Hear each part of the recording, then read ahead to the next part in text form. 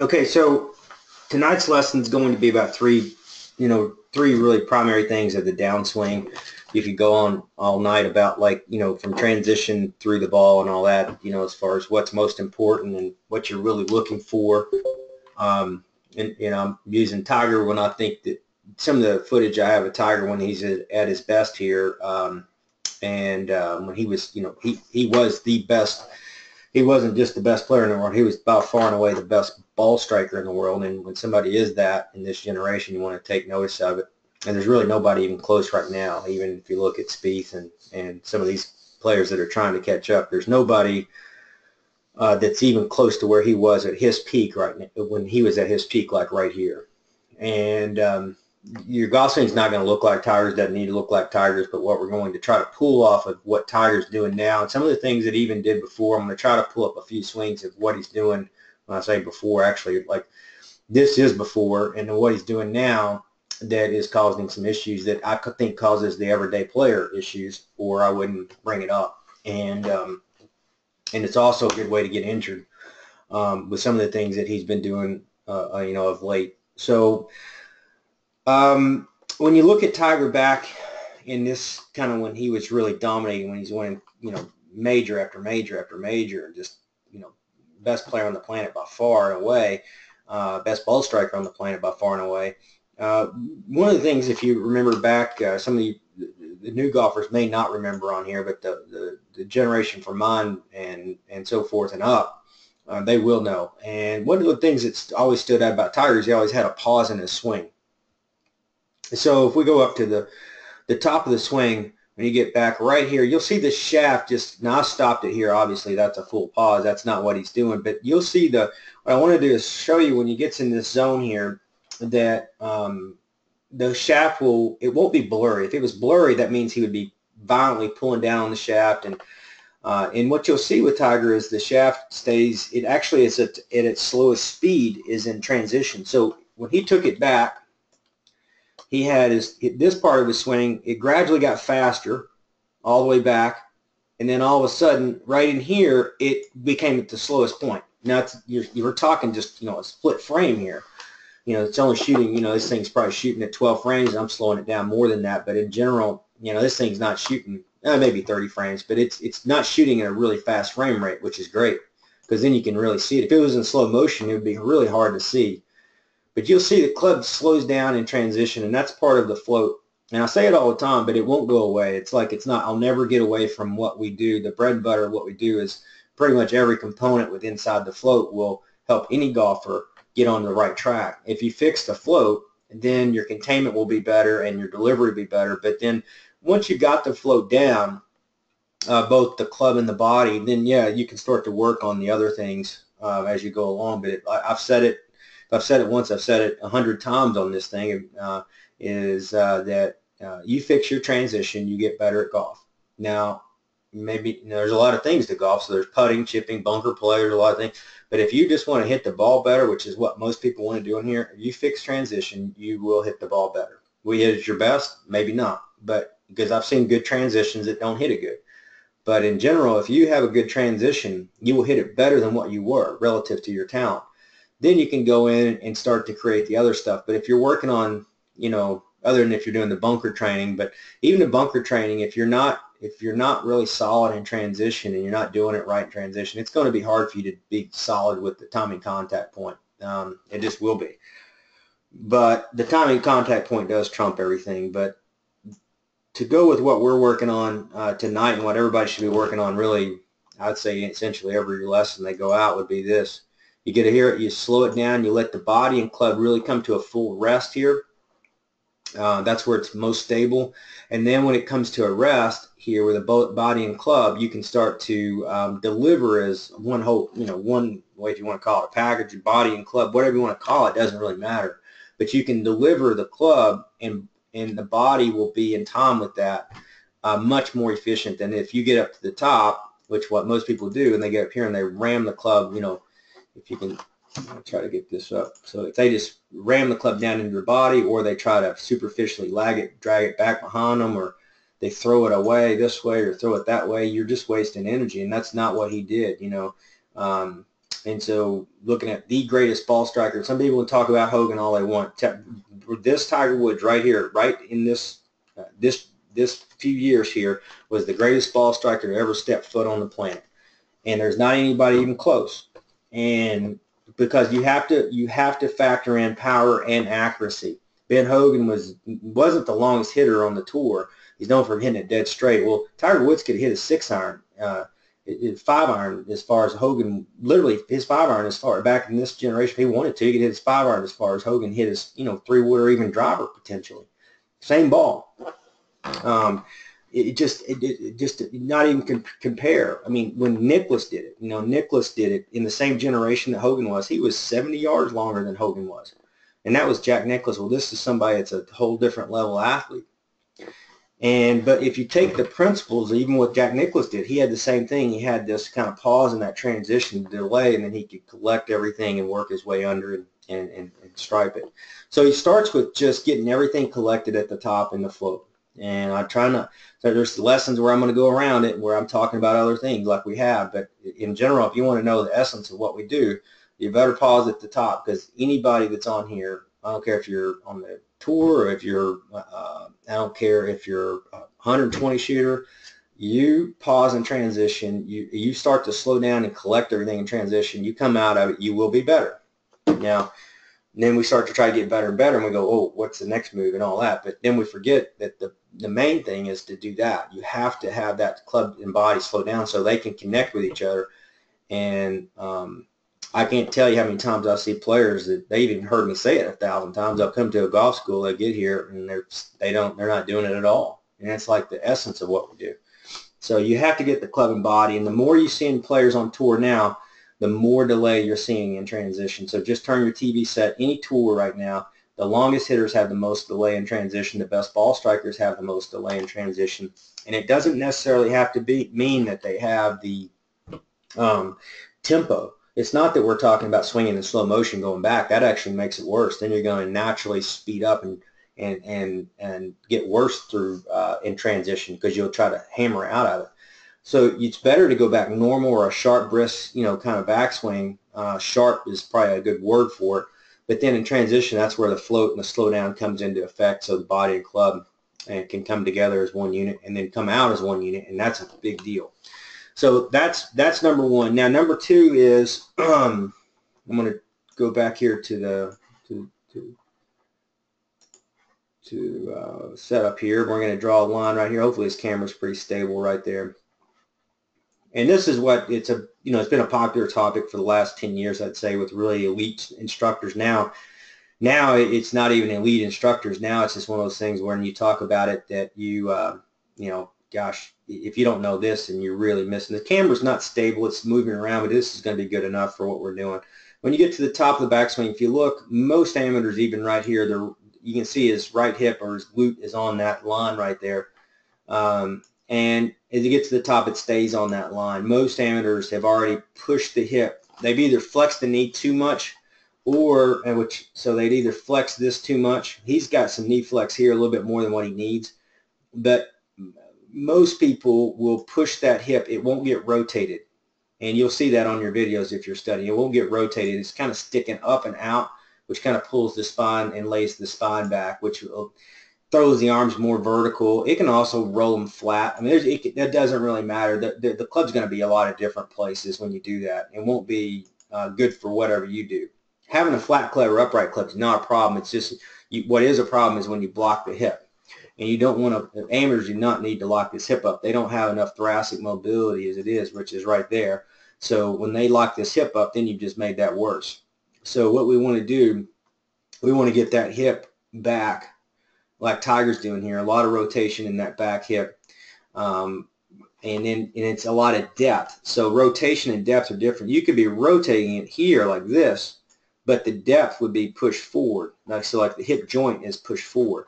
And I'll show a kettlebell exercise here in a minute that helps with that. But rotation and depth are different. If you picture, and hopefully this will explain it to everybody, depth is just straight back. It has nothing to do with like the rotary movement. So it has nothing to do with it. They got to respect each other. If you're only deep and you don't rotate, you're no good. If you only rotate and you're not deep, you're no good. You're not going to be near as good as what you could be.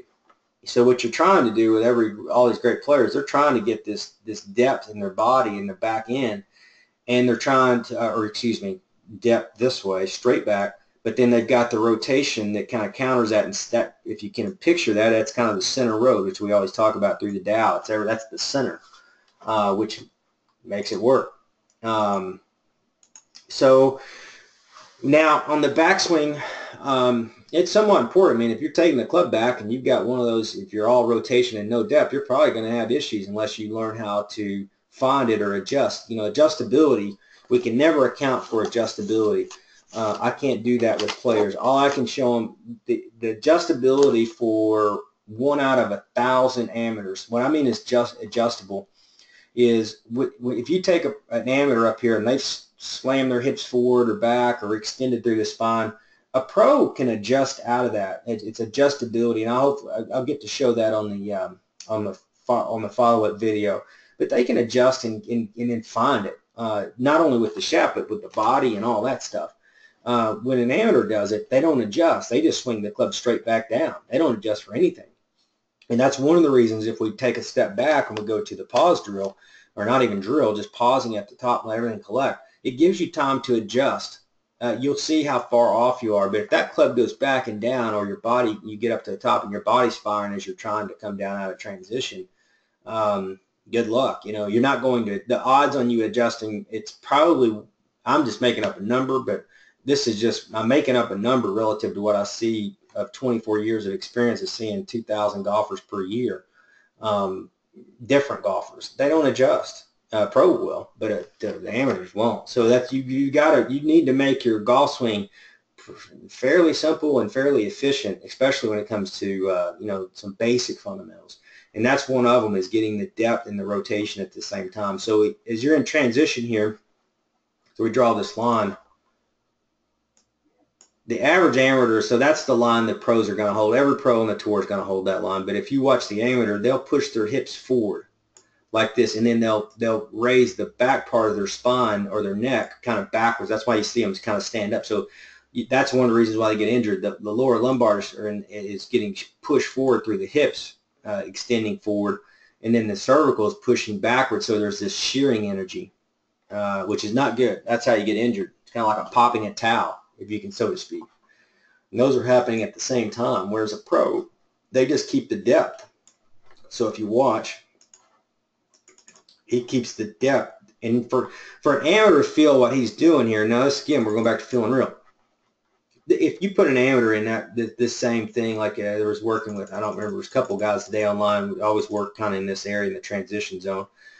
But if you look, when they see their videos, one, and they may be on here or not, one, their shoulder plane is half as flat as this. I mean, it's or twice as flat as this. Their hip pelvis isn't tilted at all. They're working off this. Now, their arm angles a lot of times are in the right ballpark, but their bodies is just because the pelvis is pushed forward and they've kind of stood up and flattened out. And then all of a sudden you tilt them down to where the striking angles are with these pros, and they feel like, they laugh at you. They think that it's a joke. Like, there's no, I couldn't hit a ball, I'm going to hit it fat. You know, well, yeah, you're going to hit it fat because you've been hitting everything thin and weak anyway. So you're not going to hit it fat once you get comfortable, but you're going to be, I can assure you, you're not going to be comfortable. Anybody's going to be comfortable getting down like this and having this much depth in the back. There's just not many people. So keeping this depth, and if you watch, they increase some of that depth. They even get steeper, but the shaft doesn't, you know. So they have this tremendous amount of depth from the back end and discipline to the plane.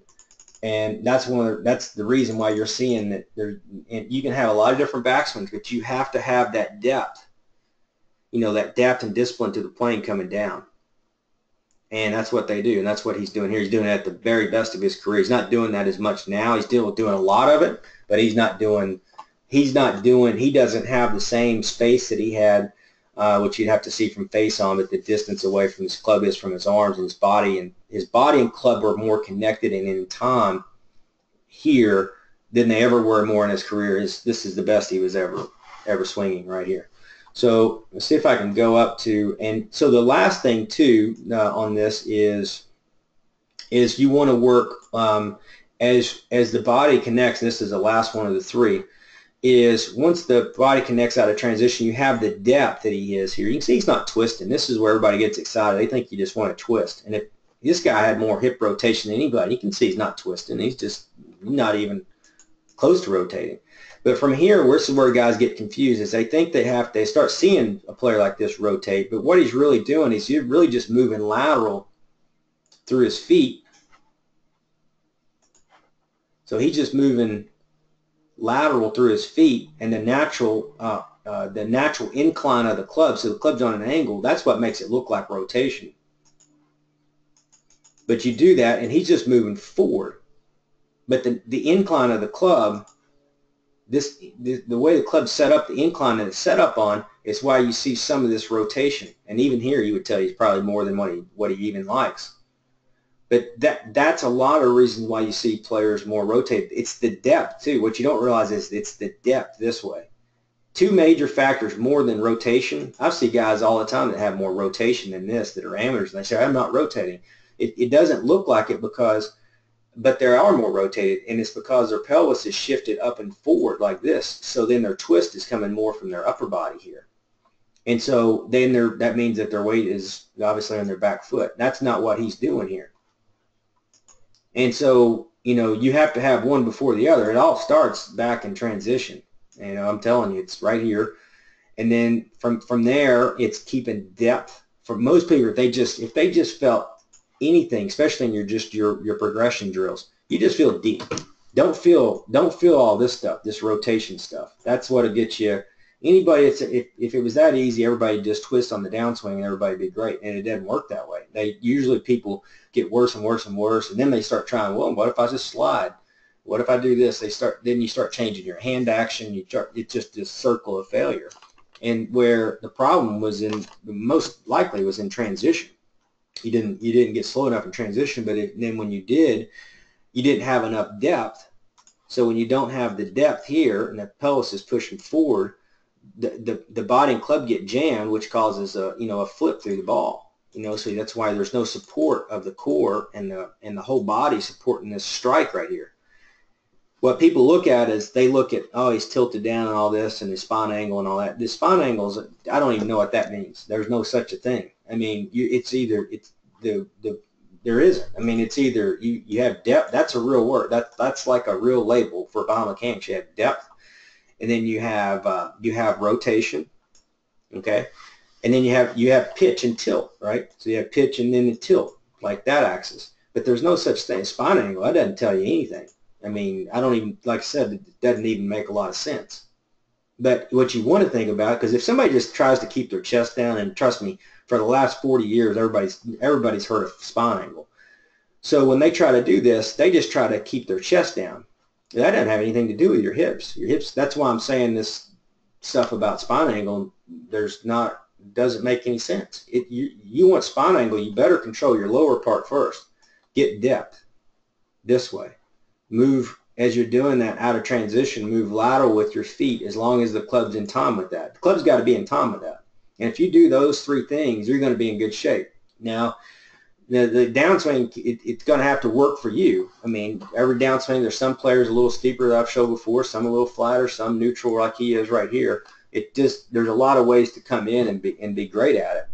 But I can tell you, you have to have the depth. And most people are focusing not any on this because they can't do it, one, and two, they're focusing on what I see is players are focused on trying to twist. They see somebody at impact say, oh, I can't see my left cheek at impact, or the two-butt cheek drill or whatever.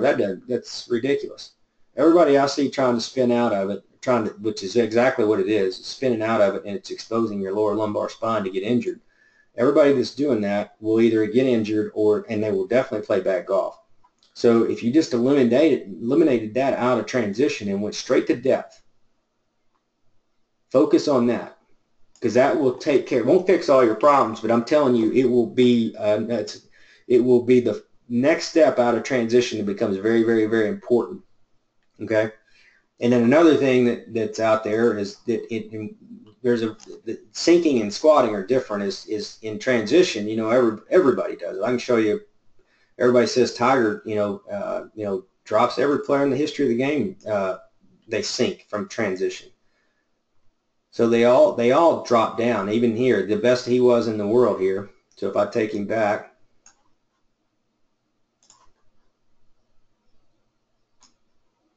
there's not been a time in his career where he's ever played where he didn't drop under that. You'll see it right after and you can see it. So everybody gripes about him dropping all this. He's dropped that much his entire career. It has nothing to do with that. It has to do with the sinking in the space. Now we've got a conversation.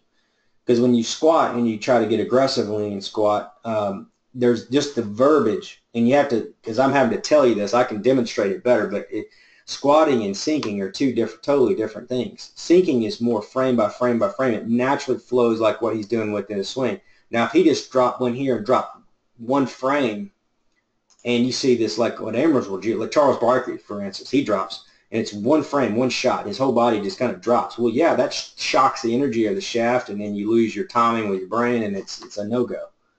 So my point is with that is with what we're doing here is it's a gradual sinking. Like if you look at the frame rate relative, it matches up with what he's trying to do. It's gradual. So if you watch it, it matches up. When it doesn't match up, that's when we have a conversation. But space is the other problem. So we're going to back up. I'm going to show you, see if I can find.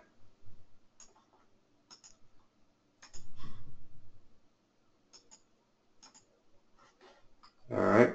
So here's McIlroy. Oops.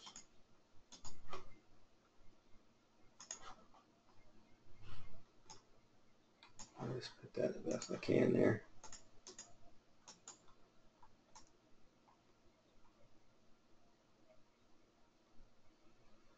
He dropped more than Tiger drops.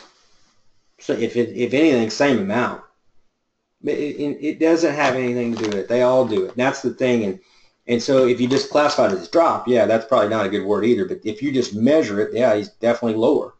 But the thing is it matches up with what they do. Amateurs stay on the same line. If you just want to draw a line and keep your head up there, take a 100 shooter and watch them. They keep their head the same spot because they're not getting any ground connection with their body or the lower body or their upper body. These great players, when they get in transition, they lower themselves down and they angle themselves. It's crazy. They angle themselves back and forward. So, and you can do both. They root from the heels here, but they're angling their body to strike this way, right? So they're rooting from the heels here, though. That's where the kettlebells come into play. An amateur right here, they're not rooting from the heels at all. All their weight's on their toes. Are where his pelvis is shifted back. Theirs is shifted opposite. Where his chest is went down, theirs is going backwards. And then they're trying to strike the ball. That's why you have opposite results. So hopefully that'll help you understand when you're studying your videos what you're really trying to look for. And a lot of it just, I'm not against having static picture, especially in transition. Out of transition, I'm not real big into. You might study the shaft plane, what the angles are coming in relative for you. But when you get right here, then you're starting to end in transition, going into transition, and then you're finishing transition. You should look at it. And if your body, you'll see that your body, and again, the average amateur will be right here. Their head will be right there backing up, and their pelvis will be forward. And they'll look at it, and they don't change anything. And then if they bend this much, they get bent that much like he is and rooted from the back. The first thing they all tell you, an amateur, high handicapper, I'm telling you, every one of them is going to tell you they're going to hit fat. And as soon as they hit it, they usually hit it better, and they will hit some fat because they're scared to death of it. Then all of a sudden they realize that, and the difference between an amateur is they don't know that that's not strong. They'll see themselves look like this, but they feel their brain over here is sitting here going, oh my God, I've never done this. Well, yeah, because you're a 100 shooter. But the thing is you gotta commit to that. I mean, if you gotta see some visual changes, I can assure you. So rooting from the heels, getting the chest down in transition, those are biggies. And then slowing that club down in transition. That club needs to come to a halt so you can load up your body. Think of Kenny Perry. You don't need to always swing. You don't need to swing like anybody but yourself. But in general, really good ones to look at, like Kenny Perry, not matching up swing planes and all that stuff. But if you look at how he really just slowly wrenches himself up, Scott Piercy's one that a lot of the players on here have said, You know, he matches up. They all do it. Tiger does it. When Tiger played his best, McIlroy, all of them do it. Spieth. So I don't really look at one, but there's some that go even another extreme. So you can, you know, if you almost have to, you know, you can, anybody can see him. You know, Matsuyama, you know, it's another one. You know, he'll stay there 2 seconds. That's just all he's doing that for. You're not doing a pause to just stop. What they're doing it is to collect the club and body, get them on the same page. Because when they work together through the ball, they work. That means the ball flight is better. And remember, it doesn't matter if you're a tour player or you're a 100 cheater, it gets better. And that's really, really, really important to remember. The depth would come second to that.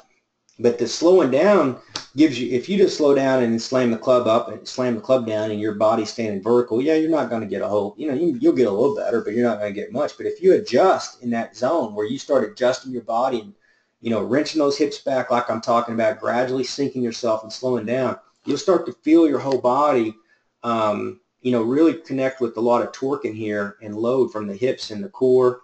And even up into the shaft in here, you'll start to feel it all come in like, man.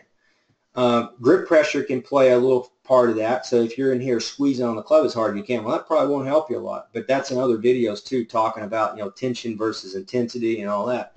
Really softening up, you know, being heavy is much more powerful and faster than being, you know, stiff and rigid. So with that being said, we're going to, let me just pull up, see if I can find this swing of Tiger real quick, and then I'll open it up. This was a good one, a kind of a new swing that kind of shows, no, that wasn't it. This was it. So you can see in this is a newer swing. You can see his body is moving in transition and the club is getting narrower to his body. And if you watch here slowly, his body is outrunning forward. This is something he did not used to do. He'd actually go rotational, but he's moving, outrunning it forward towards the target as this shaft is getting closer to his body. And with that being said, when he does that, you watch his right hand at the ball. So he's got narrow, and you'll see even right there, and I can tell you, Tiger Woods knows that that look right there ain't good. That right hand is crushed over that left hand, and that is not good when they're hitting the ball. Too much flip.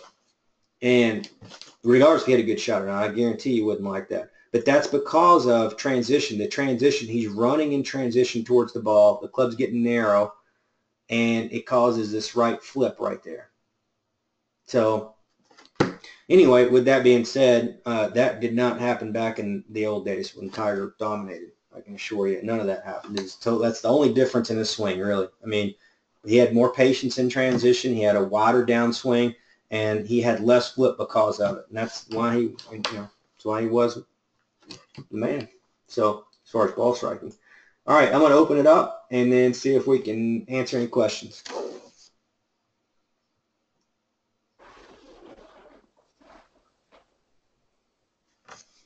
Yeah, feel free. I didn't see any chats on here, so I'm not sure if anybody sent anything or not, but got a lot of people on, so just feel free to, whoever wants to fire away if you have a question. Matt, this is Jim Franks. Hey, what's happening, Jim? Well, not too much. Not playing too bad. You know, I'm not shooting the scores I can shoot yet. But I just want to tell you how much I appreciate you sending me the videos on the cat stance. Yep. And how much, I just want to say how much that really, you know, taught me about getting depth and where it comes from and how it relates to me personally. And so, you know, I'm still working on that, and I got a long way to go, but it's paying off, and it's getting a little better every day. So, yeah, no, and here's the kettlebell swing. I've shown this one before too, but if you look just the exercise, and a lot of people get confused with like, you know, how does this really help you with golf and all that? I know that's the big question. I was with one of my students today, and I said, his wasn't specifically just that, but like, how does this really work in your golf swing? And that's a common question. It's not a bad question because, you know, I'll do my best to explain it. And my best to explain it is I've done the kettlebells, I don't know, right around 12 years or so. with teaching it and watching my students do it. Now, that's with me teaching them how to do the kettlebells, because it's an art of itself. When somebody's doing the kettlebells right, they're doing the right way relative to them, not too heavy. What will happen is they will create depth in their golf swing. They create this core strength in their golf swing. And if you look here, they're creating thoracic mobility. You're getting three things. So you're also strengthening up the quads. I don't talk a lot about because it's not on the number one list, but like your quads they hold you in front. That the frontal part of your swing, they will keep you more steady, and stronger quads will help you. They keep you more in alignment as your body is twisting. So, but you're getting literally everything right here. And so I say it all the time, but there's a reason for it. If you talk about creating better posture for your golf swing. I mean, this almost is a golf swing. I know that's the lowest part of the swing, but if you look here, really good control of the lower spine, neutral spine through the top. Got not a lot of knee flex here. There's not a lot of flex, but there's a lot of hip hinge. That same hinge, if you look at that angle, now he's on a lower plane because he's using, but if you look at that hip hinge here, that's a very steep angle. So he's having to root from the heels here. In kettlebells, you're taught to root from the heels. Well, you've heard me talk about, everybody talks about you use the balls of feet. Well, you have to use the ball of feet for stabilizers for sure. But when you learn to get the depth, you'll learn you can train yourself in like yoga and kettlebells, Tai Chi, how to root and move through the heels. And if you can do that, man, the only way you can really root through the heels is having your body angled certain ways. So you're rooting not only from the heels, you're rooting from the toes as well. Most people can figure this out. They cannot figure out how to root from the heels. And that's where the cat stance comes in. But creating angles, so when he does this is just one picture. When we do a kettlebell swings in our workouts, we might do 100 of these in a row, 50 of these in a row. It's not just one static movement and you bring it back up. You're swinging your body's going, the upper body's going this way, the hips are going this way. You're creating that shearing. And then at the top, you're getting that load on the core. And all I can tell you is through success. I've seen it happen time after time after time where I get players using kettlebells, good players, bad players, doesn't matter. And all of a sudden, they start to have better posture in their golf swing. They can rotate better in their golf swing. They have more speed in their golf swing. They have more torque in their golf swing. They have everything. And so, and it's not just kind of like 5 out of 10. I mean, literally, if they're doing it right, I see 10 out of 10. I see 100%. If they're truly doing kettlebells, now some will get into too much weight. Some won't use enough. Most of them don't do it right if they're not being taught, studying themselves. That's the one challenging thing you have to do online but it's what great players did. It's why they have mirrors. That's why they use video. You got to study yourself. The best coach you got in the world is yourself. And I'll say it till the day I die. You're going to have people that can help you. Like my job is to guide you along, but you've got to be the ones putting the time in. Now, if you're Roy McIlroy, yeah, go hire 5 people. If you're Tiger Woods, go hire you a coach. Go hire your fitness coach, a financial coach. Go hire you all this. But before all that, who'd they have? They just had themselves. They might have had a coach running around with them, one time out of the week or one time out of the 2 weeks. So that means the other, 23 hours every day between them, that was them. So the best coach in the world is yourself. Now, my goal is to help you coach yourself, teach you how to look for things and things that people that make mistakes, myself, everybody that I've been around, pros to 100 shooters, not to fall into traps because there's a million of them out there right now. More so, there's more traps out there to playing good golf or playing bad. There's more traps into falling into playing bad golf out there right now in instruction than there ever has been in the history of the game. And there's more confusion, and the smarter people get, the worse they get. And there's a lot of smart people that play golf because they become successful. They worked hard. They've studied. They've educated themselves. But this ain't about it being smart. Most of the, be honest with you, there's not really that many smart ones out there except for Bryson, I guess now. But they're not. I mean, they're not. What they are is they're athletes. They play golf, and they chose the right roads, and that's where I can help people is show them most people are going down the mechanical road, and you have to be aware of mechanics, and you have to respect them, and you have to change them, but you also have to play in the meantime. And so, it doesn't require much more than what they're doing now. It doesn't require a ton of work. It just requires spending your time in the right areas. Most people are not. I mean, I was out there the other day with this lady client of mine, and I sit there and I told her, I said, Jason, and she's really she's going to be a good player.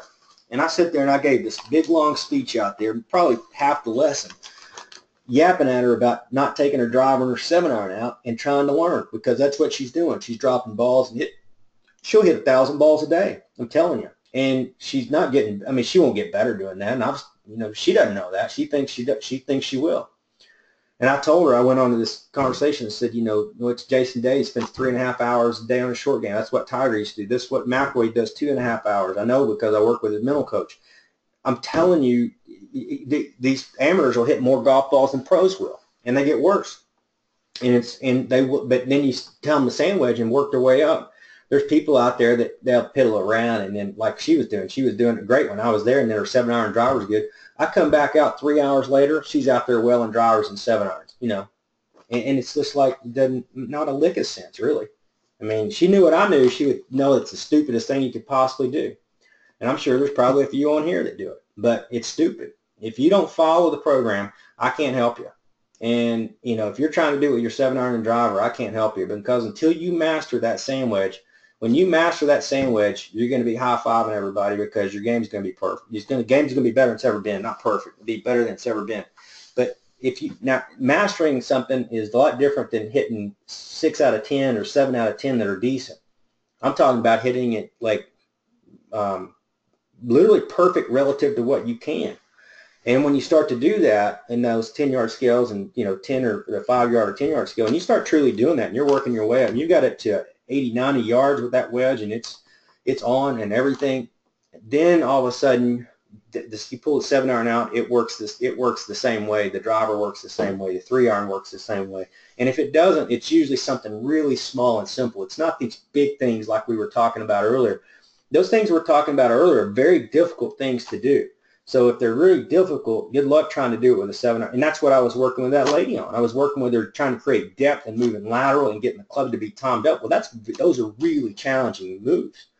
But they can be done, especially if you do it really slow. You pull out a 7-iron or driver and you're going full Mach speed. I don't have faith in hardly anybody getting better at doing that, to be honest with you. It's probably luck. And it's usually because if a pro does it, it's because they're having to play more than they practice. But an amateur won't. An amateur's going to practice more typically than they play. So there's benefits to both of those. If you play more, you're going to be a better player. If you practice. You better really guard yourself on practicing full swing all the time, because I'm telling you, I don't care if you're working on the right stuff. You're not going to get better. I've done it 24 years. I've seen players come to me over and over and over, and they were hitting more balls than the club champion at their club by 1,000 times per se, and they're not the players that are scary. The scary ones are the ones that play the most and playing little competitions and the MGA and playing money games and all those. Those are the ones that will take your money and that aren't worried about being perfect. But they've done what you don't factor in is those are the ones that spent hours around the short game. They spent hours and hours and hours. They got their hands and they got their legs connected, and that's how they got good. And their swings end up being kind of however, and that's where I came up with this program. And it's probably the most important lesson you can hear from me, and you can tell from the seriousness of it. Like this isn't a joke. Like with me, I've seen be like going to a doctor that sees 2,000 patients per year, and then you got somebody, you come in there and say, I think it's just, all right, that's good. And you walk off and do what you want, and then you realize, hey, I screwed up. And then you do it 100 times in a row and you realize, wait a minute, it can be easier than this. And I think that's really important, because I'm telling you, you master your little wedge, and it's elementary, but that's what everybody needs on here. So if you come to me and take a lesson with me, there's probably players on here. Ricky's on here. Ricky, you on here? Hey, Ricky, you on here? He may not be. I see him on. Sure. Yeah. How many times do you work on? Can you hear me? Yep. How often do we work on a sandwich? Say that again. How often do we work on? All the time. Yeah. Yeah. And this guy went from going whatever numbers, and he's dropped his hand. I mean, he's playing some serious golf. I mean, he's starting to hit the ball and really compete now. But I mean, his first 6 lessons, I never even watched him hit a 7-iron. And I haven't watched him hit many since. He's probably taken 12, 15 lessons. I'm not sure, but I mean, it is. He'll vouch for you when you come to me. You're going to learn from the shortest club in your bag, and you're going to learn how to. You're going to work with my standards. What you're capable of being, like your potential with that shot is at 20 yards or 30 and 40. And it's really important to, in my opinion, to if you don't have that, I don't see how you can be any good. I mean, because 7-iron's not. When somebody's missing a 20 and 30-yard shot and they're halfway clipping it and it goes somewhat straight, but it's bad trajectory and it doesn't have the right sound. When you just hit it harder, it just gets worse. If you're missing a 20-yard shot and you're missing it 5 feet or 10 feet to the left, a lot of people will count that shot. And they don't realize the harder you hit that, well, that's going to end up being 50 yards left when you get to a certain level. So it's really all right there in front of you. And, you know, you should be from a 20, 30, 40, 50 yards, really 5, 6 feet max. Because that's what your scratch players are doing. So that's your goal. You don't want your goals to be 30 feet. You know, and I see most people judging those shots, they give themselves way too much credit. And I would not. I would be very critical, the most critical, and be the most technical from about 20 to 40 yards, because that's the only place where you, me, and Tiger Woods can feel anything. Outside of that, it just becomes automatic, and then it's just, is it any good or not? So, you know, there's a process we have here, and I'll give you the short version of it really quick. The short version is, for your techniques, I know you can't feel anything more than from when you swing a 7-iron at full Mach speed or driver, because I can't. You can feel the after effects, but you can't fix it. I know that because I can't, and I've been doing it my whole life. So what I do know is if you take a sand wedge, you can be very, very, very technical and be very, very, very efficient and make some radical changes in your swing, and then also build your short game and that will transfer, so you get 2 for 1. You get a better short game and you get a much better long game. Now the second stage of this, and there's more, but if you had 2 things, you give me 2 things. That's one right there, because that's how I'm going to build your swing with a sand wedge. The second part is I'm going to grab a kettlebell and we're going to do some yoga and Tai Chi, and we're going to get your body to function. You don't have to do it very often, but if you only said, okay, you don't get the other 2, Tai Chi or yoga, I'll give you the kettlebell. And the kettlebell will start to make that long swinger. It'll open up the spine. Why it does it, I'm not 100% sure, and anybody that says they know is probably lying. But I just know it does. It opens up the thoracic, it opens up the hips, it opens up the mobility, it gives you a wider arc, and it gives you more flow in your swing. And anybody that's not doing this, been on this program, is my opinion, if you're spending the money you're spending on here, you're crazy not to do it. Crazy. So that's how important that is. I mean, it's right there in front of you. You're paying for a full swing, but I'm telling you, when people say they go work on their swing, look, when you go hit 2 bags of range balls, I don't consider that work, or 5 bags or 1,000. I don't consider that work. That's work in your mind, maybe, because it's not a real hard game. Now, if you were doing wind sprints, I'd call it work. You know, if you're doing bench press, I'd call it work. But you're hitting golf balls, that's not work. But what it does is those get you in trouble. Go out and take that kettlebell out, and next time you want to go out and hit for an hour, take your kettlebell out and work for 25, 30 minutes and see which one feels the worst as far as work. The kettlebell is going to help you get further along than hitting 2 bags of balls, 3 bags of balls, or whatever it may be. And I'm just doing it. It's just like, this is what I do. I do it every day, and I have for 24 years. This has been my life, and I'm telling you that I have seen it over and over and over with clients. You fix your wedge, you get better. You fix your body, you get better. And now you start to marry together, and then you have your mind that comes in. You're obviously going to be confident. Once you do those 2 things, they get better, where your confidence is going to go up, even without even working on the mental game. But those are 2 majors that we do with every player, whether you're Tiger Woods or you're, Mr. Smith at 60. We're going to tell you to do both of those. So I know I went off there, but we'll keep it going. Any other questions?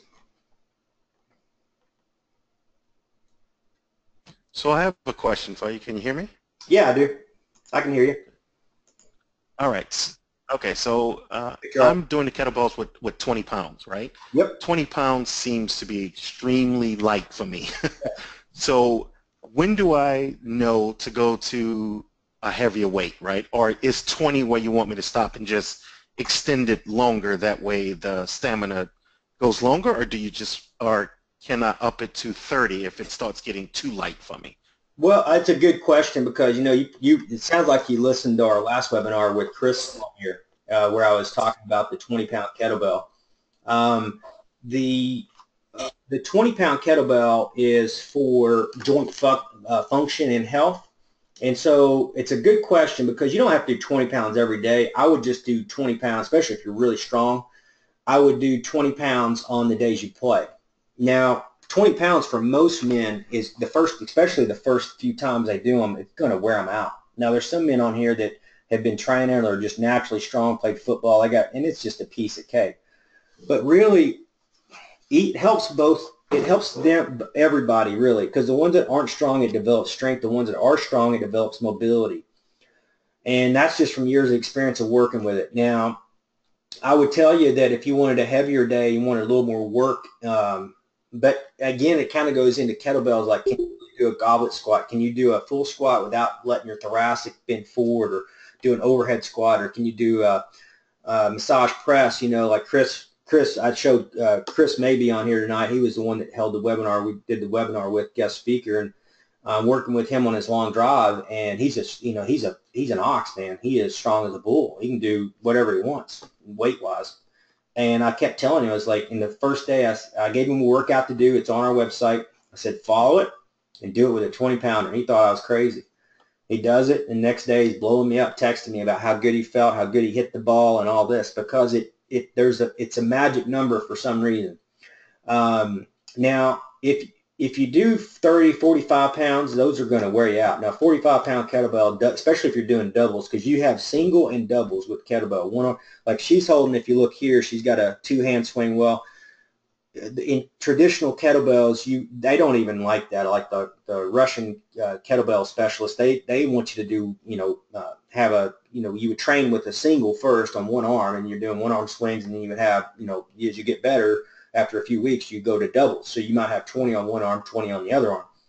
So that might be another option for you, is doing, one-arm swings, but doing them with 20 on one and 20 on the other. Then when you do your squats, your swings and your presses and all that, it keeps you a little more engaged. But it's really not about if you're really strong, which sounds like you are.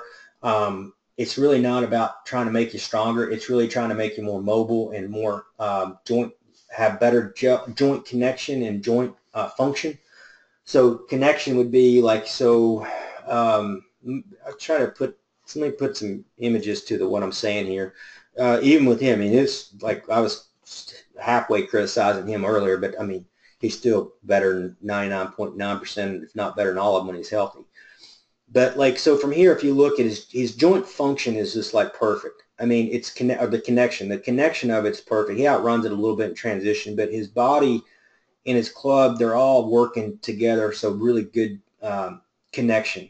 Joint function is like how deep he can get into his hips, if that makes sense. So how deep can you get in? Well, he's pretty deep. How much can you rotate it?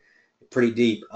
How much can you tilt and maintain good thoracic mobility? Obviously him. How much arc can you keep through the lat? That's your lat muscles that control that. Also your tricep control some of that. Obviously some of the traps and the delts.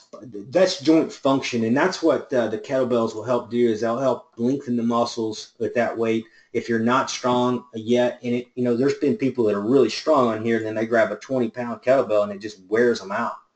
Especially if you do, I think it's video number 20 on our workout session.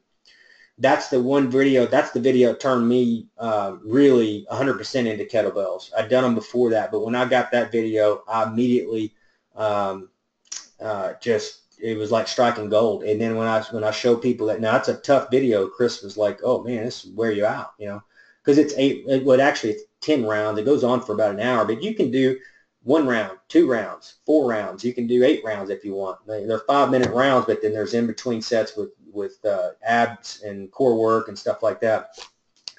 But I'm telling you, if you just swing a kettlebell and you don't put anything behind it, yeah, it'll get you warmed up and all that. But when you start doing the core work and some yoga and mixing up with some yoga and some other things and get the body hot and then loose, I don't know, it just has a special effect where it just starts to, it doesn't matter what player it is, they hit it better. And And, we back at our old shop, we used to have the launch monitor always out, and we would show them, we'd test them before and after, and I've got data when players would come in doing CrossFit. I had one that was a CrossFit owner, and he'd come in, and I would say, look, man, you're wearing, what'd you do, dips and push-ups all day or what? And you could see his numbers would drop, and he was a good player. And then when I would come in, I'd bring him a kettlebell, and I would just work him out for 20 minutes to try to break some of that up and get the muscles to rebound. You could see the numbers would start changing, and I would not even give him a tip. We would just be getting, because that was the tip. I mean, that was showing him, like that's a part of when you're already a +3 handicap. This guy was a +3 handicap, I think 3 or 4 time club champion, but he's doing CrossFit, and he's all of a sudden he's struggling. Well, he's not struggling. The only thing that changed in his life with his golf was he did CrossFit.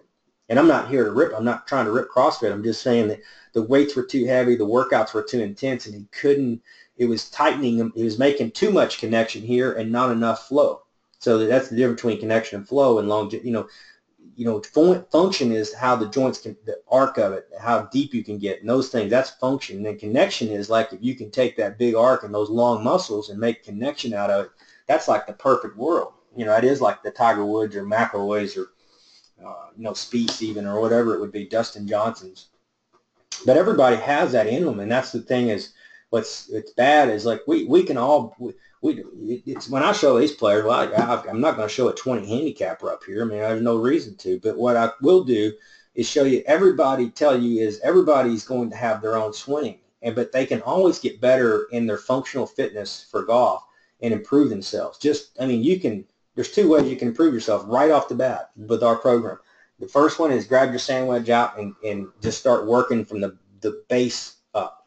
And I get emails every week proving that. The second part is grab a kettlebell and start messing around with it and start doing your workouts. And that's the fastest way to get on track. After that, there's other things too, but everybody wants the fast track, and that I'm giving it to you. If you're on our webinar program, you're not doing it, you're missing out. You're hurting yourself on that, because it's just, you'll feel, everybody that does the kettlebells not just grabs one and swings it around for 5 minutes, 10 minutes or whatever and messes around incorrectly. If you grab it and you really pay attention to it and get used to it, do the workouts, some of them that are online, it'll wear you out but then all of a sudden you just come out and you'll hit it really good.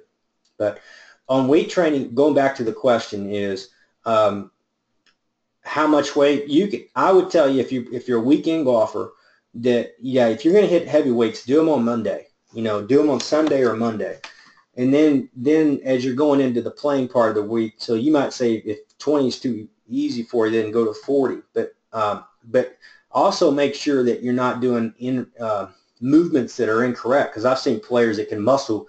I mean, there's human beings. I mean, there's some that are just super freaky strong, and they can muscle a kettlebell around like crazy, but their function's terrible. They don't have the range, or they're giving up their knees for a squat. They're giving up their thoracic, and that's not function, which is a big part of what makes you better in your golf fitness. So I would tell you, if you're looking at yourself and you're able to do all the functional movements and you need to go heavier just for, daily living or whatever, I would tell you to do that on like Mondays. And then I would give yourself a break. And if you weren't playing till Saturday, you could do it on Wednesday.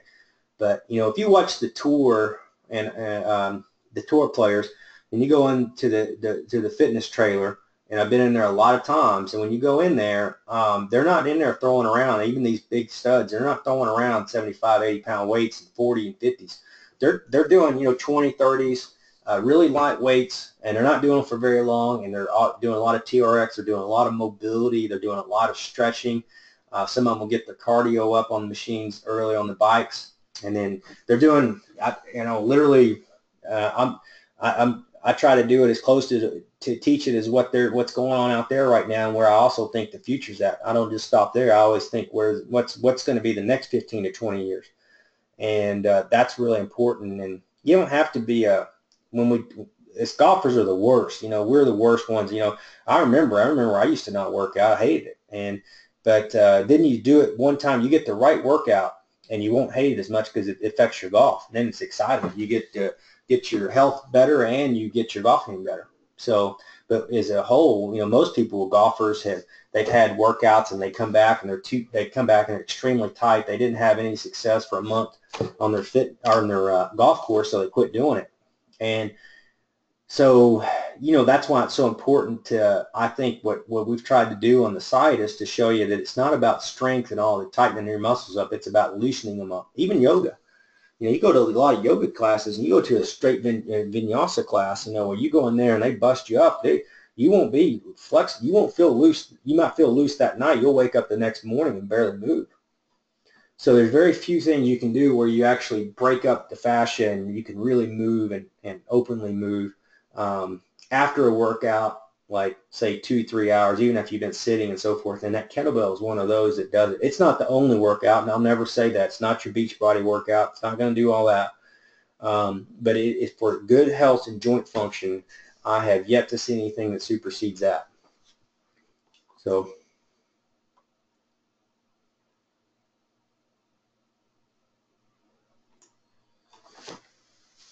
Thank you. Yeah, no problem. I hope it helps you. Just let me know. I'm sure you'll find a difference. Just I know you can. Sounds like you can do a lot more weight than 20 pounds, but in for your general health, you can probably do whatever you're comfortable. But I would study your videos and tell you, look at that 20, but make sure that you're doing the exercises exactly like it says to do them, like on the injury prevention page. And then the first 20, I would say the first, I think 19 or 18 videos on the workout page is like how to do the lifts properly, which, it doesn't have to be perfect, but there is a perfect to it. There really is. There's a way to do it for everybody that's exact. You just kind of have to find that.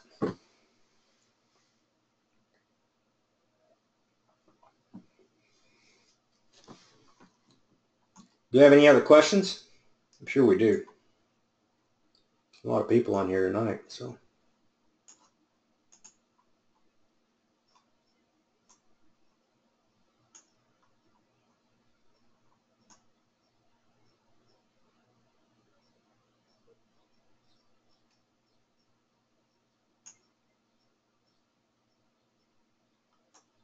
I'll keep it open for a little bit. I'm sure somebody's got something.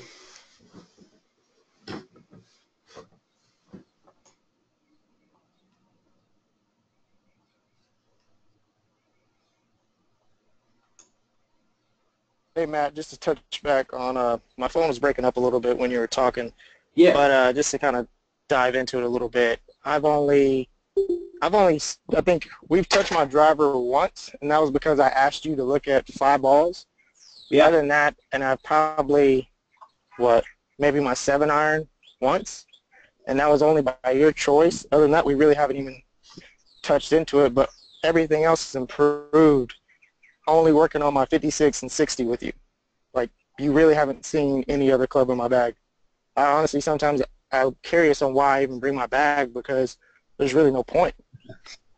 I get everything I need to out of my 56. Yeah, that's Ricky. He lives here in Austin, and you come out, it's about bi-weekly, wouldn't you say, something like that? Sometimes we go a little longer than that, but most of the time bi-weekly for lessons. And so, Ricky came to me just like, most people, but, Ricky's got some talent, but he just didn't, it wasn't showing, I think. What were you shooting, Ricky? You were shooting some pretty high scores before, where you're in the 90s and above sometimes, right? Yes, sir. Easily 90s and above. And then putting was huge. When you took away my putting, that helped out a lot. Yeah, our story with Ricky, and we're going to start documenting a little bit better. I've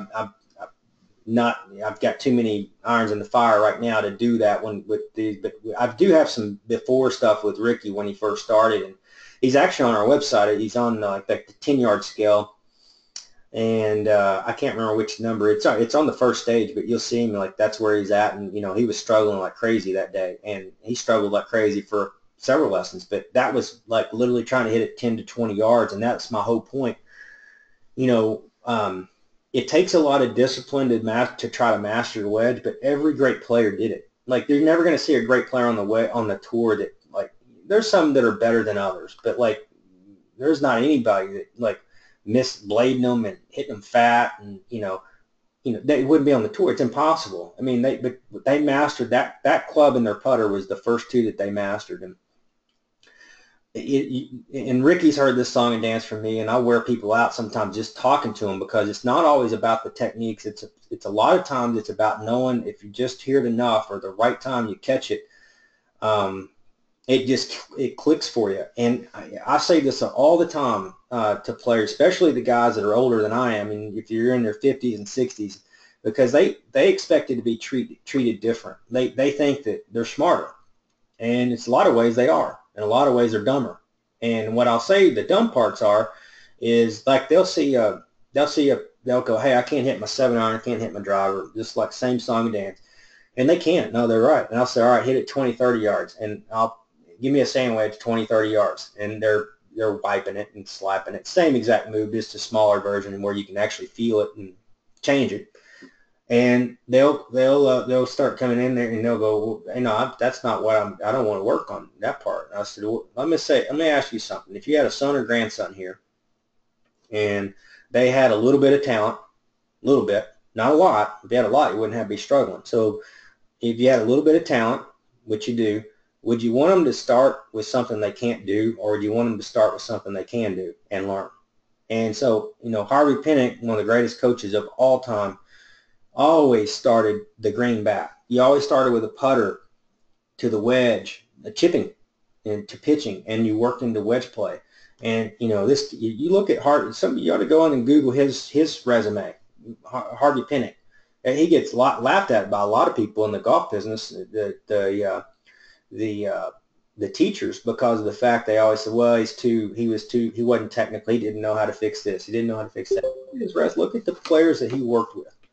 And tell me that guy didn't know what he was doing. And it's impossible. And it didn't matter. He always started them around the green. He wanted to see him. He would, even Wes Short, went to Harvey back in the day, and he said, hey, Harvey watched 4 or 5 balls or whatever with his irons, and he said, well, we need to go look at your putting. And Wes was like, well, that's not really one. I just wanted you to look at my swing, because he was known for that.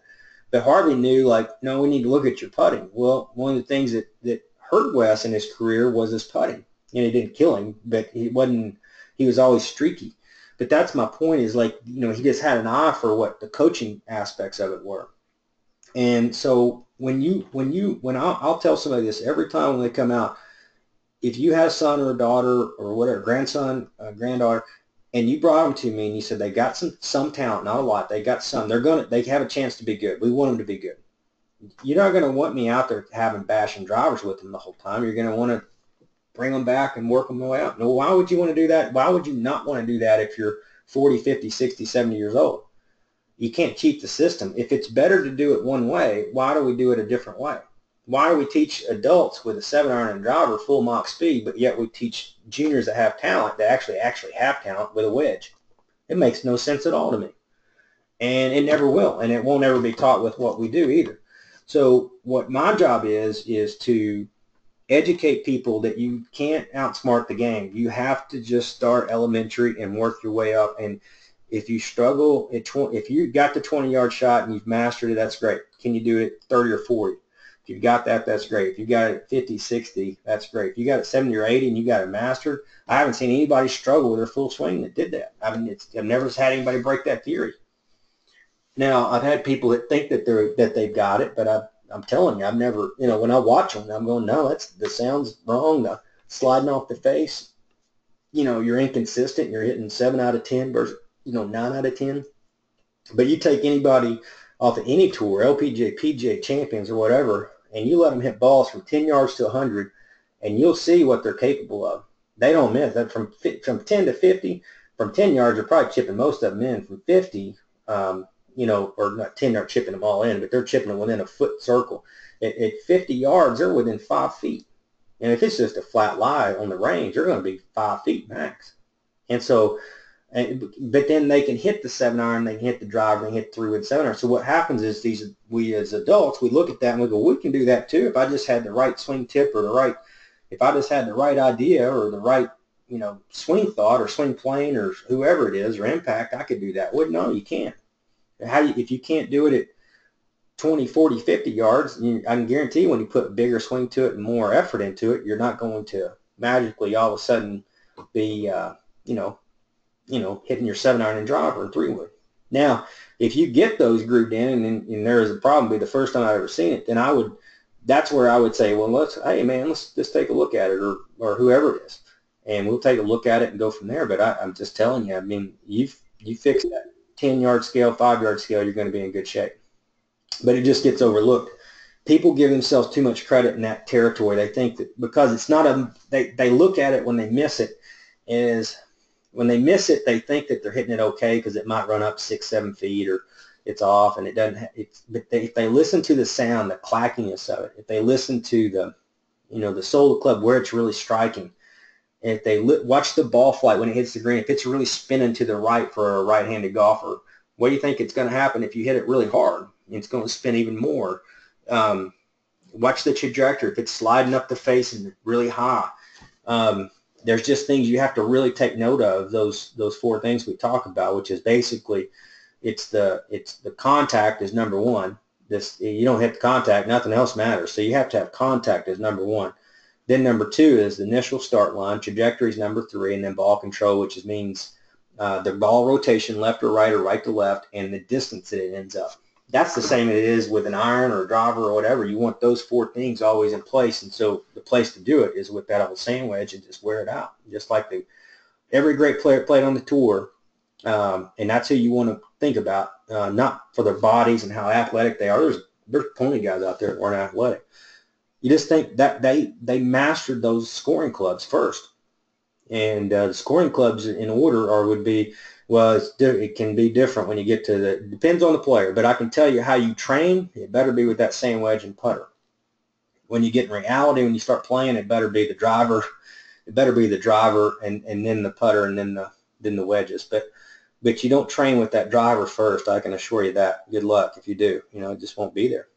And it sounds bad. I know it make it sound kind of harsh and whatever, rough, but I do it every day. This is what I do. And if you follow this step, you'll get better.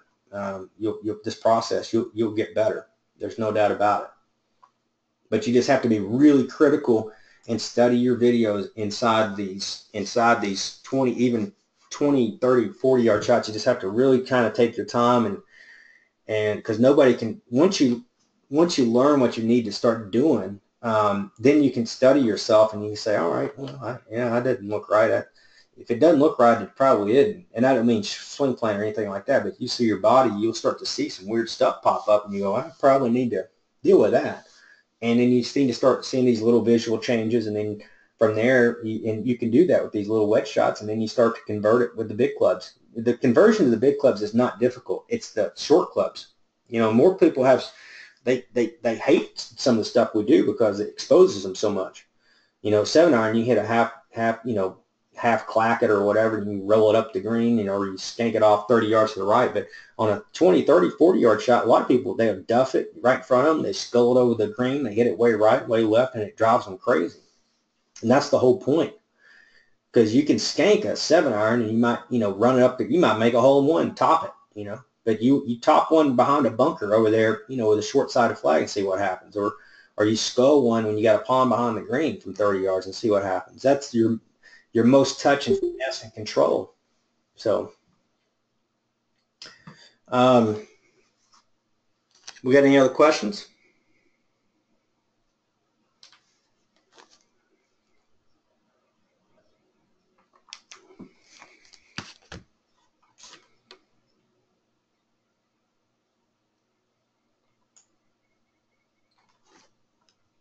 Yeah, and they haven't added there's 3 videos that they're just basic elementary workout videos for the kettlebells. I've sent them out in the webinars in the past, but I'll send them. I'll make sure those get posted this week so that they're on the site too. There's number 20, I believe. The number 20, 21. 20 is the number one. That's like the workout that really turned me 100% into the bells, just because of what it does consistently with my players and myself included. And it's very, very, very consistent with what the results it puts out. It's a very difficult workout. I wouldn't tell you if you're a novice to try to pull it off, but I would tell everybody to try it and just play around with it, whatever level you're at. But make sure that, Matt, is that yeah, go is ahead. that the 40-minute kettlebell workout? Yeah, is that the 40-minute kettlebell workout? I was just looking over there. There's one on there. So it's the Art of Strength in Newport. And one of our students, Matt Willens, I don't know if he's on here tonight or not, but he sent it to me. That's it used to be just it was about a $40 DVD, and now we got a link for it that it's free. Art of Strength Newport work. Yeah, I got it. I see. Yeah, that's the one you want. I'm not on the site right now, and That's it. It's, you're right. It's about 20 down in the functional golf workout. Yeah, that should be it. And it's got Anthony on there, and it's like I said, Anthony's been to Austin several times. Phenomenal with what he does, and it's just 100% functional. I mean, it covers everything. And but it's good to study it, even because I remember when I first started the workouts and all that. Without studying it yourself, the videos, you're making all kinds of crazy movements. I mean, even people that have trained in it for a while. But it's good to study it, though. I mean, just to look at joint alignment, look at your knee alignment relative to your hip and your feet. Look at is your knee getting past the ball of your foot on any of the movements? Look if your thoracic spine on a goblet squat is dropping down or pushing forward. Are you rooting from the heels? Are you pulling? There's a lot of techniques, man. I mean, there's a lot of techniques. And if you start to do them right, your body just starts to function right. You may look the same. I'm not saying you're not going to come in here and, be ripped up or anything else. But if anybody asks you, can you do a full squat? Yep, no problem. Overhead disc. What's your lat flexibility? Perfect. What's your, whatever test you want to try, somebody tries to do to test your joint function. If you're doing this a lot, I can't say you'll pass it all the way. That's crazy. But you will be a lot better than what you would have been before. And there's a lot of tests that, if you go to a physical therapist or sports conditioning specialist, that they'll run you through, and this, without even testing them, is just going to help you. That's why I like it so much. You don't have to go in and do a 32-point checklist and find out where you're weak at. You can just start doing it, and you'll start to get really, really good at just functional movements for yourself. And that's why I believe it. And I guess the main reason I'm probably sitting here BSing a little bit. Main reason why I like it is because the first time I did it, I went out and played, some of the best golf of my life, and I kept doing it, and I kept doing it, and I kept doing it, and I kept thinking, if I'm doing that, I wonder what other players will do. And that's how it spread. That workout is the one that is the workout that really, really turned me on to. And it helped me in so many ways, golf being the number one. And if it wouldn't have been for golf, I hate to say it, I probably wouldn't have done it very much. But I've done that workout 10,000 times. I mean, literally. Because I love the way it makes me feel. If I don't play golf, I don't know what the kettlebells do, why it works like that, how it hits the brain. But there's the joke inside the kettlebell world. They always put these smiley faces on the kettlebell because when you're done doing the kettlebell workouts, you always feel like smiling and you're pretty happy. Not all workouts are like that. They're not. I mean, some people say, your endorphins go up, but I've had workouts where I don't feel that great, and I feel like I'm exhausted and this. But the kettlebells, I always feel like I have a lot of energy. It's really clean energy. It lasts throughout the day. My brain's really clear. I don't know. I could just go on and on and on about that workout, and now it's free. It used to be. Yeah, go ahead. No, I was just going to jump in there and maybe back that up a little bit. I coach high school football too, and I'm not the strength coach, but I do some work around that and all that. And the big difference is that the kettlebell is so dynamic, and everything you were just saying about involving the joints and the fascia rather. Mm-hmm. Everything has to work as an integrated whole, and just that. What a lot of people miss is with anything you're doing with the weights, it's not even as much about, you think it's about training your muscles and making your muscles stronger. It's as much or more about training your central nervous system to deal with it. So if you never lifted weights and you go into the gym, you learn how to do it right, let's just say we're talking about barbells and dumbbells. All right. You'll get amazingly stronger in 6 weeks, but that's not because your muscles got stronger. They will a little bit, but that's because your central nervous system got better.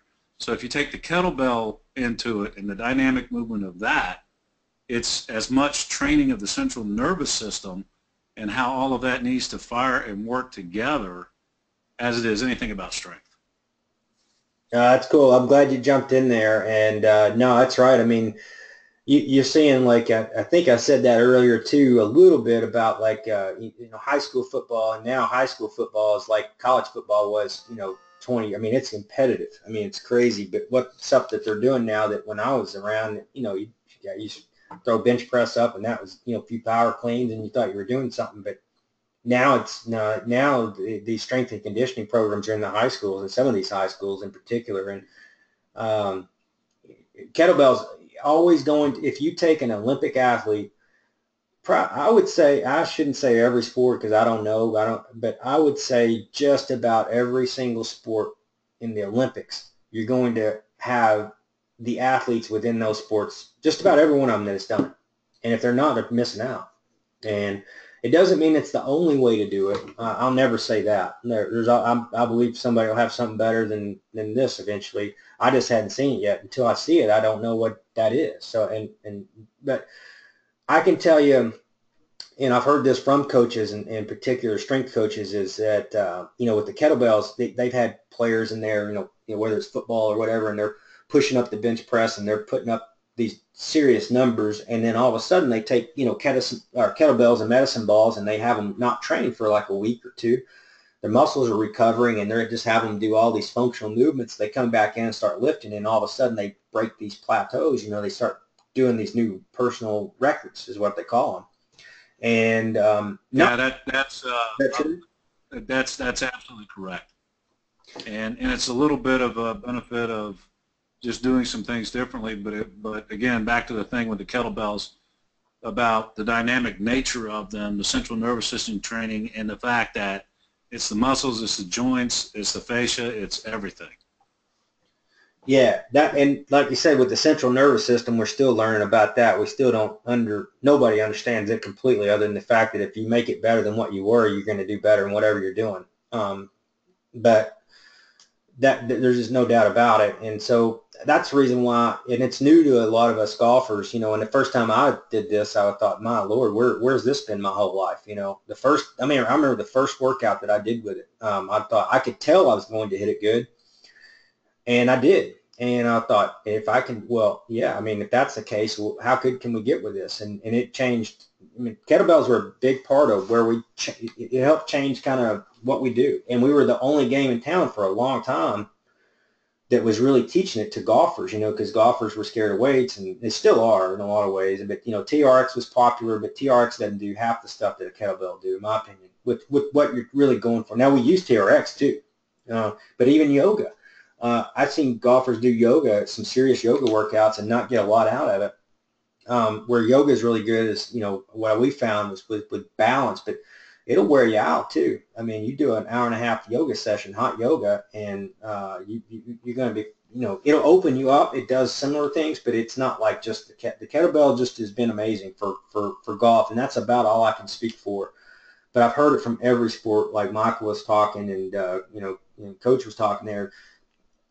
If you're a coach in any sport, if you haven't seen kettlebells and you haven't done it, the first time you get it, you're kind of going to start going, this is interesting. We're going lighter and getting more weight, or we're getting faster velocities, like out of rotational sport. If you're a quarterback or a golfer or whatever it may be, a hammer throw, you just get more. It has to do with coordination. It gets that connection, and it does it where it doesn't make your muscles so bulky that you can't move. And, some sports you got to have that. If you're a lineman, you're an offensive, defensive lineman, you better be able to move some weight in front of you. But in golf, you don't do that. You're twisting. It's like a field goal kicker or a quarterback. It's twisting and throwing. You're not having to muscle somebody around, So, but I'm glad that you chimed in there, because, a lot of times I'm sitting on the fence by myself on this one with the kettlebells in the golf world. But the great players, if you study them, even look at some of the workouts, like TaylorMade had a workout the other day,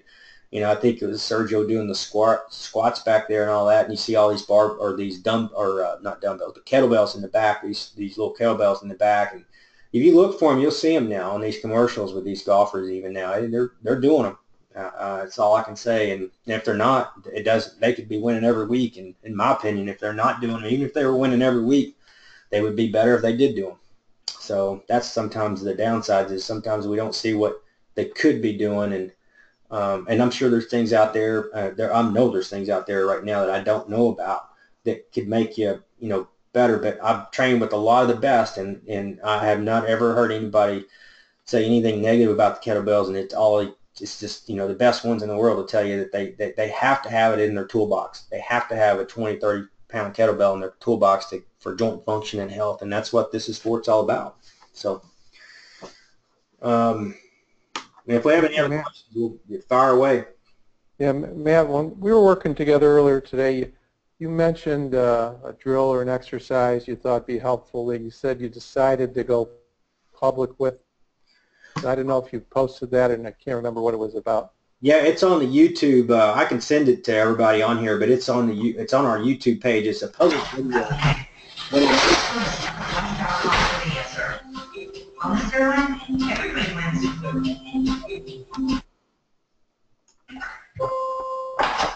Hold on just a second. Oh, that's going to mute it for a little bit. So yeah, there was a video that I was, I debated to go whether I was going to go make it on our private side or our public side, and I hadn't made a public video in a long time, and I thought, well, I'll throw it out there, and it took off, and it's the very first one. If you go to our YouTube page, and if you're subscribed on it, I'm not sure everybody's subscribed on there, but it was the automatic hands / body drill, and that one has really taken off, not only from I think it's almost got 1,200, 1,300 hits in 3 days. And so that tells me it spoke to people, one, because I hadn't given one out in a while, but I've put out videos where they'll get, 300 in a month. This one is just going like crazy, and there's nothing special about it. All I'm doing is hitting a chip shot. I mean, actually, I was pretty freaking shocked. But I was wanting it on our private site because I wasn't trying to put anything, and there's nothing special about really anything we do. I just think it's a lot more in order with what we're doing on the structured side. And I don't ever want to cross that bridge where we start doing one for the other, not the other, But this was one that I really, if you need to know what we do, it's there. This is what we do. And it ain't, and it's the first step. I'm not going to put stage 2, 3, 4, and 5 because that's not fair to people who are studying, but this is a good basics, but then there's still a lot of stuff that wasn't put in there. I could have made that video for 4 hours and let it run, because to cover all the traps and pitfalls that people fall into just coming outside of literally a 15, 20-yard shot. And if you don't, and if you do that, if you have that, even if takeaway doesn't have to be perfect. I mean, Raymond Floyd, Nancy, I show videos all the time. Takeaway doesn't have to be perfect.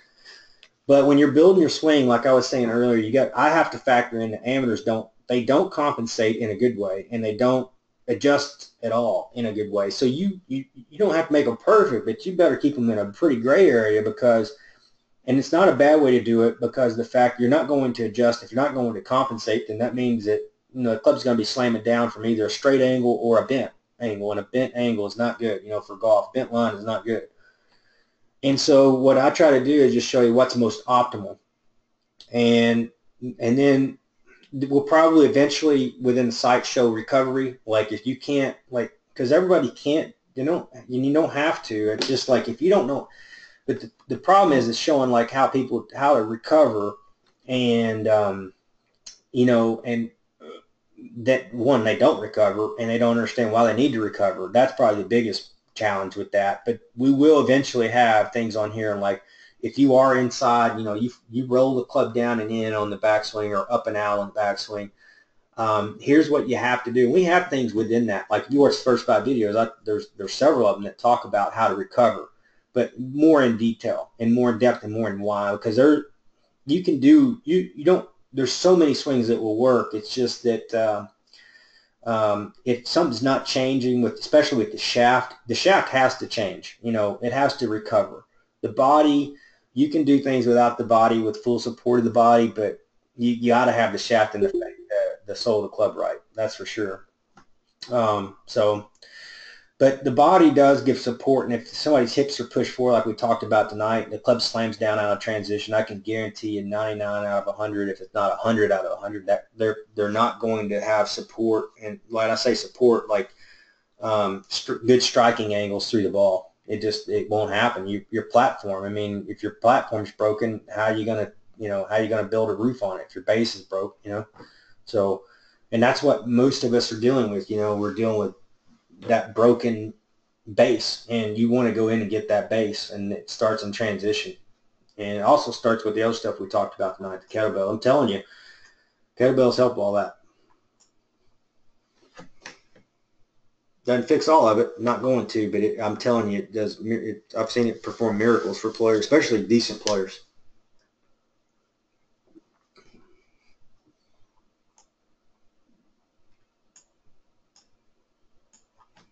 Do we have any other questions?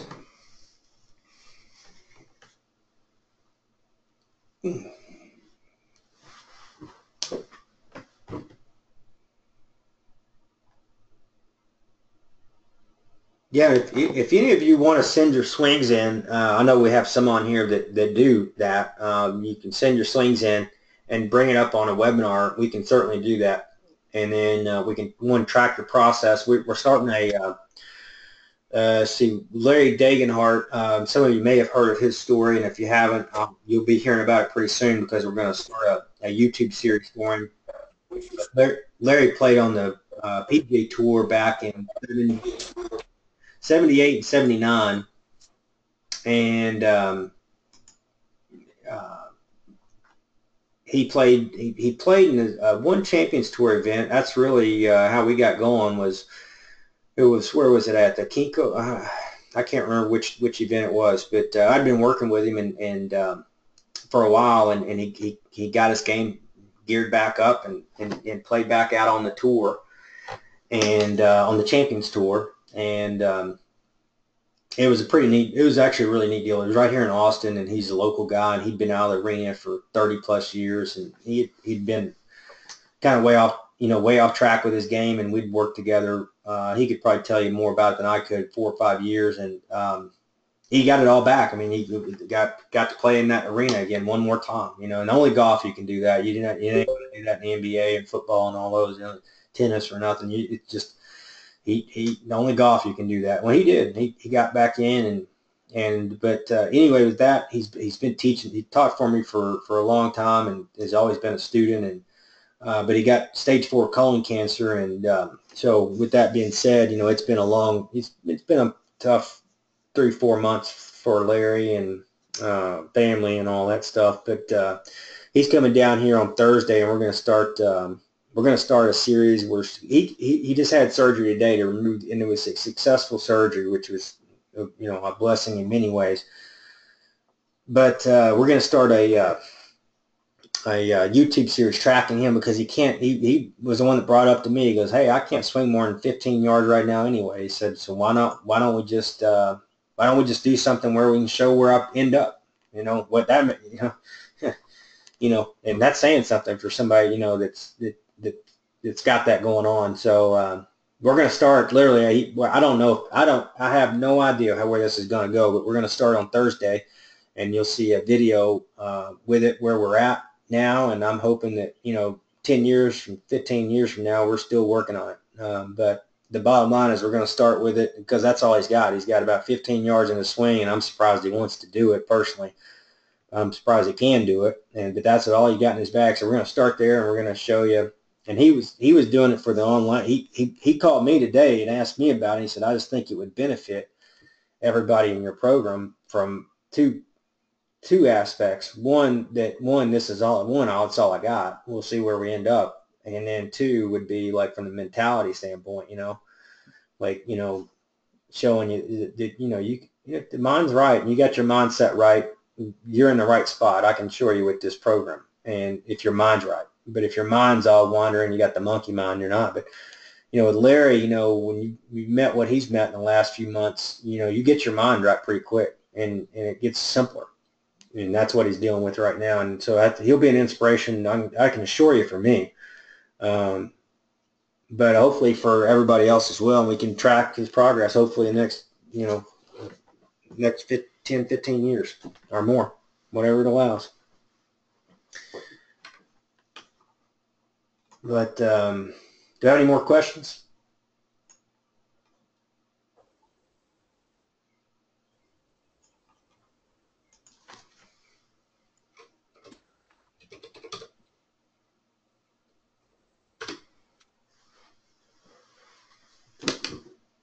Well, we'll probably go ahead and wrap it up tonight. But like I said, don't be shy about sending in videos. Just send them in, and we may start doing some of that as we move forward too with swings and showing kind of where you're at and some of the things that I think you need to do so you can study your videos. I think that would be important. Moving forward, if you can do them in slow motion, that would be fantastic. But you can send me both. Send them because sometimes the slow motion doesn't pop up. So however you want to send them, I'll look at them, and then maybe we can start adding some of those in on the webinars as we go along. And I was supposed to talk about putting tonight, but I didn't get to it. So maybe we can do that next week too, or 2 weeks from now. But appreciate your time, guys, and look forward to seeing you here in a couple weeks. Thanks, Matt. Yeah. Thanks, Matt. Take care. Have a great one.